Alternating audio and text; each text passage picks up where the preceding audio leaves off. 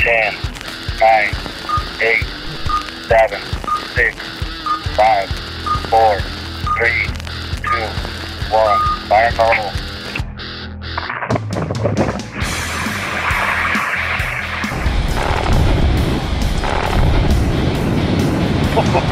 That's freaking awesome. Dude, they have the best job in the entire planet right there.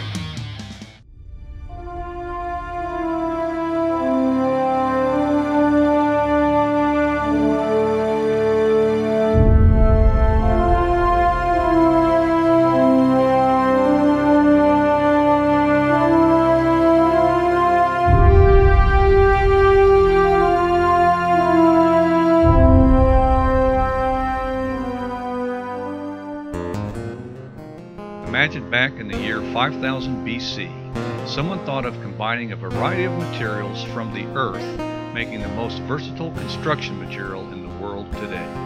That's what happened.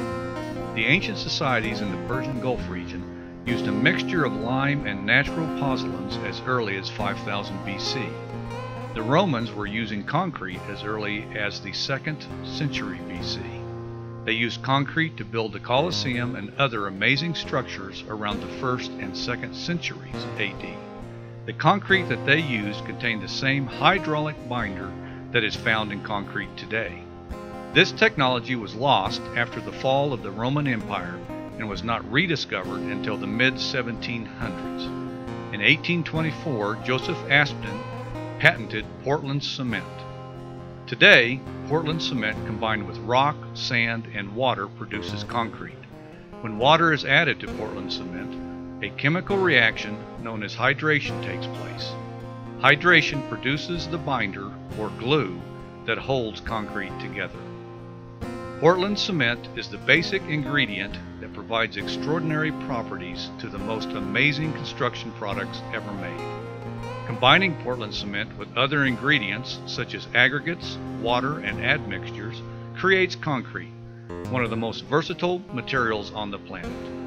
Concrete can be molded to any shape, can flow like water, or can stand on its own. Concrete can be designed to reach strengths as slowly or as quickly as needed for virtually any application. Concrete can be stained, stamped, colored, and formed to create almost any design that is limited only by our own imagination. The versatility of Portland cement allows it to be used for a wide variety of applications. It can harden underwater and can endure the high temperatures and pressure environments of deep well applications.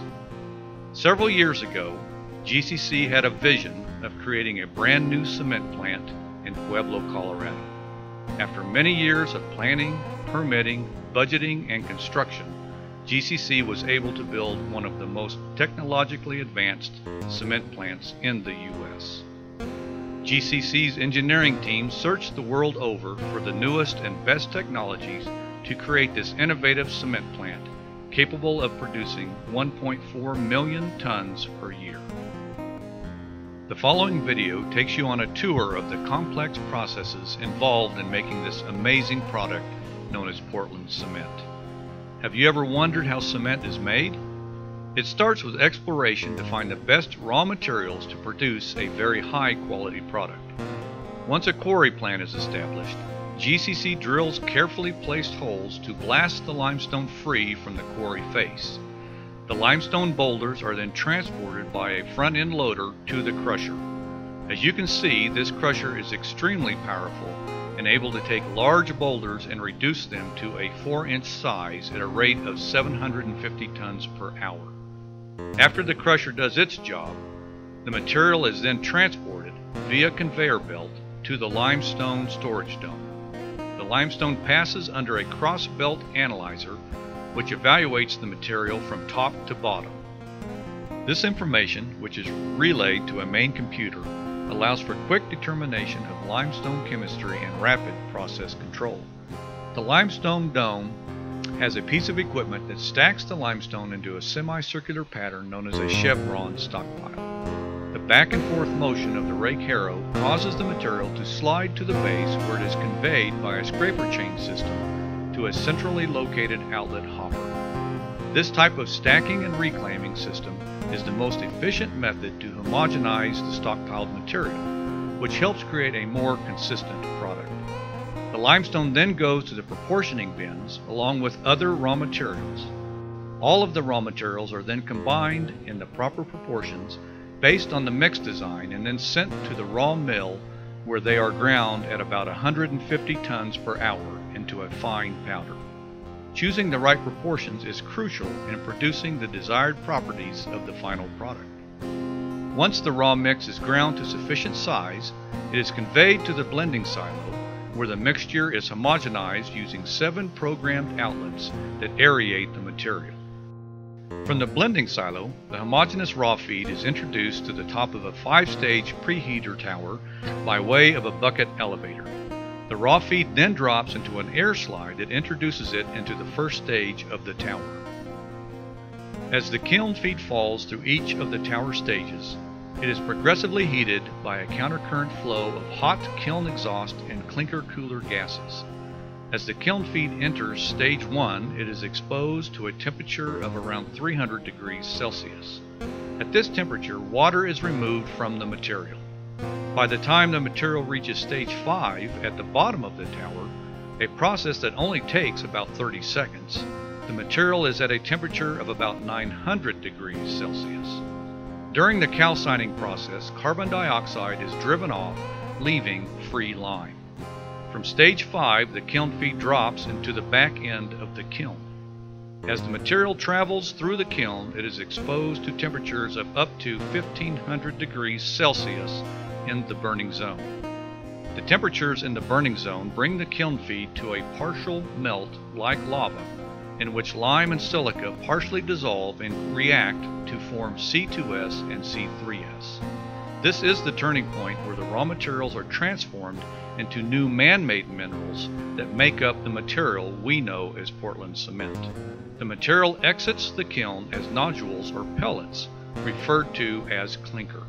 The photo you see here is what clinker looks like under a microscope at 500 times magnification. The kiln can produce up to 135 tons of clinker per hour. Once the clinker passes through the burning zone, it is quenched and then transported through the cooler where air is injected into the clinker bed. By the time the clinker reaches the cooler exit, it is close to 100 degrees Celsius. The material then travels up a pan conveyor to the top of the dome where it is dropped in and stored. The clinker dome, one of the largest Shot Creek dome structures in North America, can hold about 100,000 tons of clinker. From here, 2 underground extraction tunnels remove the clinker and deliver it to the finish mill. The finish mill grinds the clinker with gypsum at a rate of 180 tons per hour and crushes the clinker into a fine powder.